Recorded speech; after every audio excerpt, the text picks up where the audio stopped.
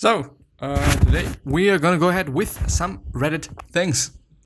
Today I learned 3 cows that were swept off an island in North Carolina during Hurricane Dorian were found alive on a different island. Cape Lookout National Sheepshore Park officials say they believe the 3 stranded cows swam up to 5 miles, which is insane, which really is insane. So, yeah, with this we're gonna start the episode, I guess. If your act of vandalism is pretty enough, it'll be considered street art. Well, yeah, indeed. And I don't know, like it is no. I do it is difficult to say, since you're saying like, well, yeah, vandalism is art. Quite. But no, vandalism is vandalism, art is art. I mean, considering law and shit, it might be considered vandalism, but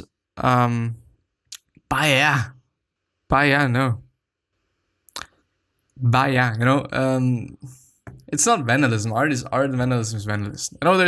I do really want to differentiate here, because I don't believe in this. Let's support one another here. Do one thing you've been putting, well, yeah, okay, never mind. The whole like, okay, I want to have a, what do they call them?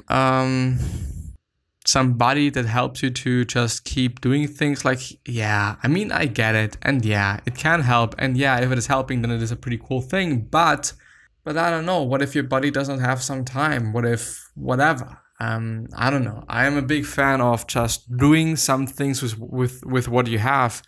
Whether it is about some materialistic shit, just podcasting or whatever you want to talk about, or something like this. I don't know, like just do it on yourself. Like, you don't have to have a, I would like to just use the word, but I just don't know it.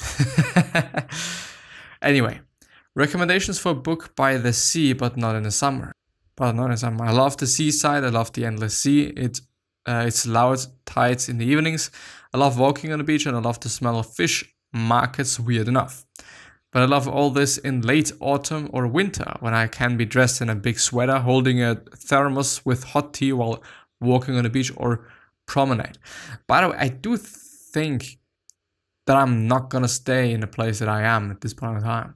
I love summer. I love summer so much. We're having summer at this point in time, and yes, I'm sitting in my fucking hut and I'm recording. Yeah, no, but I'm gonna enjoy the sun today as well a bit, and I love it. I love riding my bike around. I love just being on a promenade. We have one as well, even though there's no sea, and stuff like that. Like, it is amazing. I just totally enjoy that. But winters are fucking fucked. I don't want to have such a winter. I just can't do something about it. I don't want to have this winter.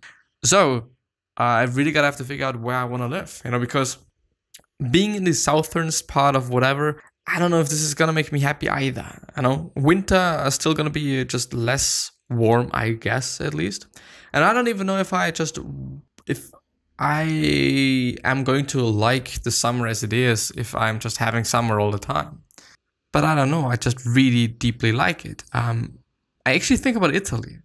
I don't know, like I don't speak Italian that well, really not that well, but I kind of think like, well, if I'm having a job that allows me to just work wherever I am, this would be amazing, would be insane. But maybe even in France, southern France could also be nice. I don't know, maybe just Spain, maybe Portugal. Like, I think there's just many areas that are beautiful, but I don't know. I love the Italian flair, I guess. The Italian vibe, and not necessarily the lifestyle, I guess, but just maybe I'm just also kind of connecting Italy to vacation, since we have been back in the days where I've also just been going on vacations with my family. This point in time, I'm not doing this any longer. We've quite always been in Italy, and it's been fucking great. I mean, maybe this is because of that. Maybe this is my connection. So yeah, I don't know. Like, it's difficult to say, but if I know more about my plans, if I know more about things, then I am definitely going to just, share it with you. Because why not? because why not? It's amazing. It really indeed is amazing. But I gotta have to check something really quickly. Yeah. Anyway, let's move on. I'm 18-year-old and just published my first mobile app looking for feedback. The app is called Virtumind. It's way too of a difficult name. And it is a more efficient take on guided meditation designed for students and busy professionals. Rather than scrolling through options and navigating curriculums, the app uses an algorithm that takes preferences into account and stitches together meditations to deliver an effective session. Sounds good, but I don't like the name. Who's gonna read this shit? I don't know how much of my story is solid memory in my mind anymore, and I jump around a lot, so I'm sorry. It's hard to get together my thoughts a lot of the time lately. To put my youth in a short description, since I was very young, my dad has had a job that has caused me to move around a lot. Not like locally or even my home country, mostly through Europe with or without my mother, or sometimes just him going away for 4 to 8 months of the year. Not to say that this was inherently negative on my youth. Looking back on the days of living in very beautiful and different places gave me a more worldly view of things, and exposed me to a lot of young age, allowing me to develop my own perspective growing up in a world where I felt pretty distant and disconnected. It's actually pretty long, but I kind of feel like going through it. I don't know why. At a later age, not 100% sure what year exactly, but somewhere around 8, I learned I had been adopted at pretty much birth, and I didn't know nor have anything to go off about my bio mother or father, other than some photos and a brief watered down explanation.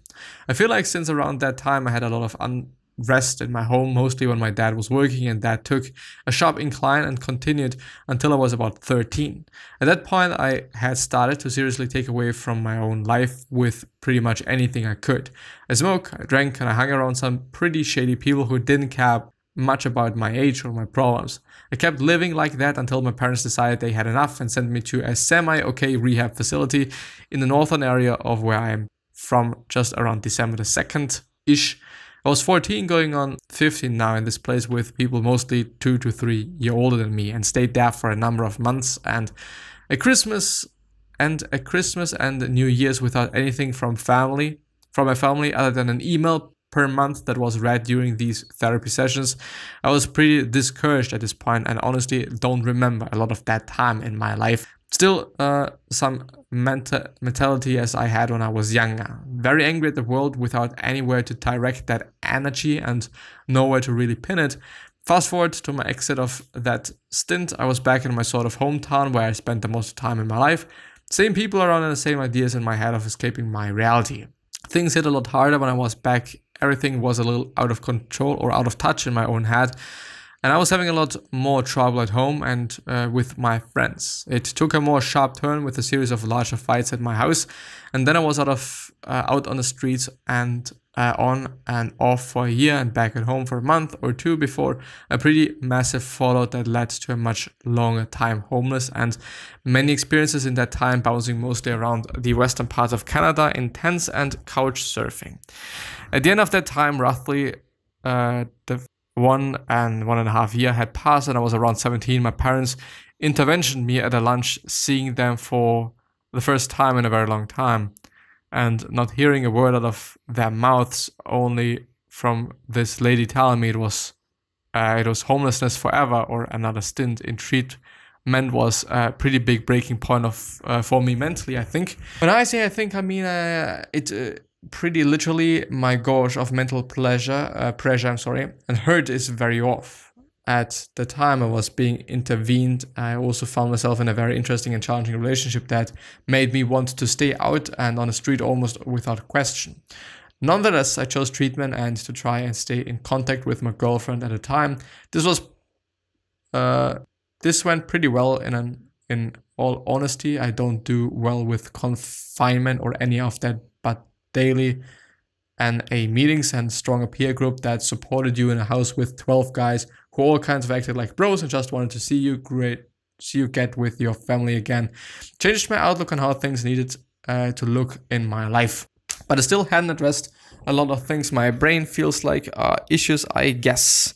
Coming back from that center, I was pretty happy and excited to see my girlfriend and my family, but my family still wasn't ready for me to move in, understandably. But this meant another year of finding my own way at not quite 18. I moved into a house with my girlfriend at the time, who is been with through treatment, that also had another family of a mother and her older daughter, 24, and younger son. The daughter worked with my 18-year-old girlfriend at the time.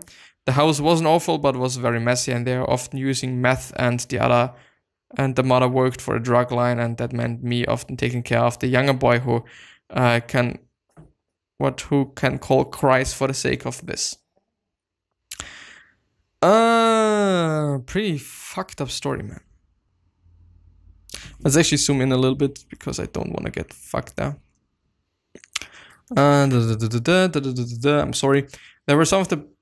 These were some of the better times in the past few years. As someone who grew up without too many friends and without a sibling that I had any personal relationship or even knew, I felt pretty humbled and thankful helping this kid stay sane in a house where his parents didn't take much time out of their day to help him out. As time went on, things at that house deteriorated as the mother was under some kind of investigation by SS, and without much work other than under the table garbage truck shifts, I was struggling to help out with anything around there and couldn't keep up with the pace of their lifestyles. I ended up getting in touch with my family again and moved in with my girlfriend at the time to their house, which in hindsight was a very tough time. Trying to find myself after the time I'd spent away from my family and rebuilding that relationship along with trying to make my romantic life function was a lot for me. I struggle a lot with building relationships and suffer from very deep fear of losing people as much that I feel reject people off the bat and often won't engage people in depth unless I have a pretty solid and deep relationship pre-existing. This led to another decline in my mental health and thus forth the demise of that relationship with that girl in probably one of the worst days of my life. A large verbal fight with a lot of yelling and eventually the cops arriving after we had split it up and went out of ways, and a domestic dispute complaint at 18.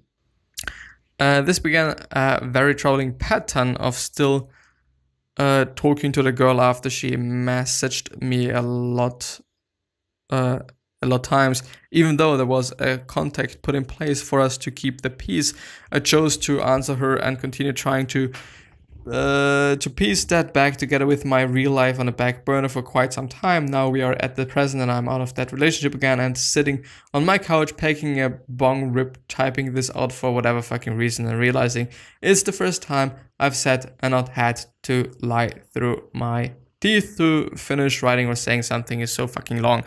Anyways, to the people that never read any of this, stay gold and don't ever think for a second life isn't worth it, because no matter the struggle, no matter the problem, things can change. I'm on the journey also and likely will be for some time.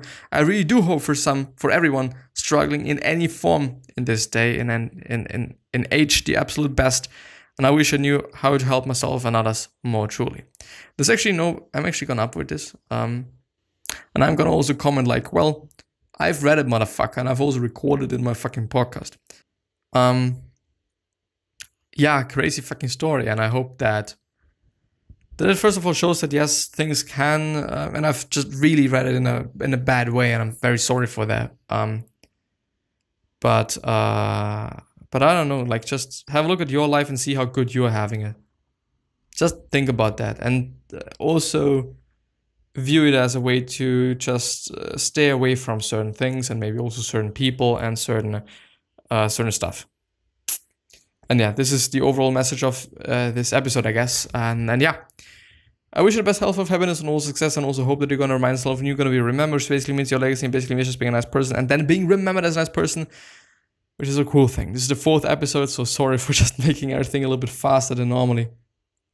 But yeah. 3 other questions that I have for you as well are: why are you here? What are you trying to change? And what is bothering you the most? These 3 questions are hopefully going to show you your purpose and maybe even a business idea, which is a pretty fucking cool thing. So keep that in mind. The last question that I have for you is: what could you specifically say to another person that is going to change their life and gonna change how they view their life and all sorts of things. Because I believe we all can do something. So yeah, before I lose my voice, I'll see you later, alligator, and bye-bye.